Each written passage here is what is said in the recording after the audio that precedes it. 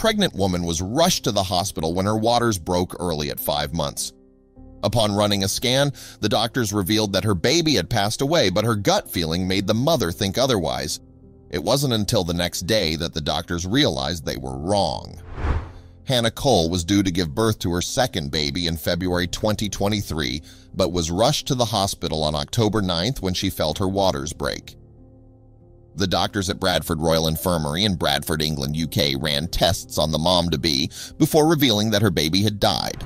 The doctors claimed they couldn't find her baby's heartbeat and asked her to return to the hospital for a procedure the next day. However, the 27-year-old woman refused to accept the doctor's diagnosis because she felt something was wrong. Feeling devastated after hearing the doctor's words, Hannah returned home. The next day, she arrived at the hospital because the doctors said they would induce labor to remove her dead unborn baby, but she felt that was not the right thing to do. The mother believed her baby was still alive and requested the doctors to scan for a heartbeat again. Accepting the mother's wish, the doctors ran a second scan only to learn that they had made a misdiagnosis. Hannah's gut feeling was right. Her baby was alive.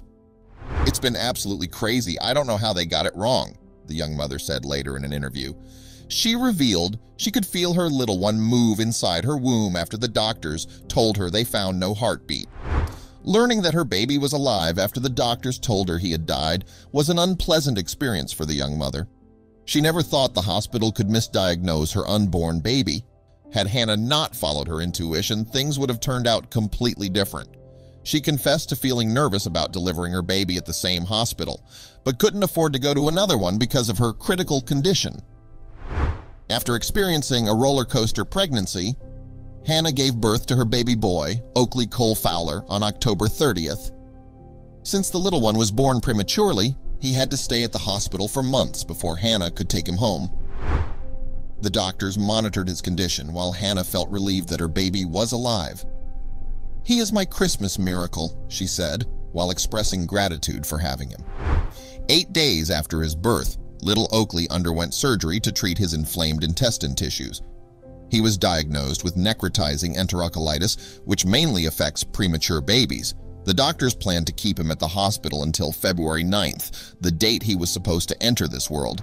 Meanwhile, Hannah felt a bit upset about being unable to take her baby home, but she felt happy about his presence in her life. After all, she gave birth to her baby boy post the doctor's scary claims about his death. About 2 months after his birth, Oakley could breathe without needing a ventilator.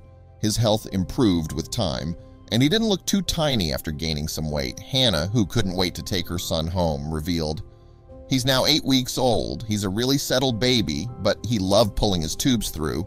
He can be very cheeky." Learning that her baby was alive after the doctor said they couldn't find a heartbeat was a stressful experience for Hannah. When the incorrect diagnosis was made in October, Sarah Hollins, director of midwifery at Bradford Teaching Hospital's NHS Foundation Trust, wrote an apology to Hannah for the distress and anxiety caused. In December, the trust issued another apology while explaining what caused the incorrect diagnosis. It said, "I cannot imagine the upset and devastation hearing this news, especially when you would later be informed this diagnosis was incorrect." The trust explained that a defect in Oakley's heart didn't allow the machines to sense his heartbeat.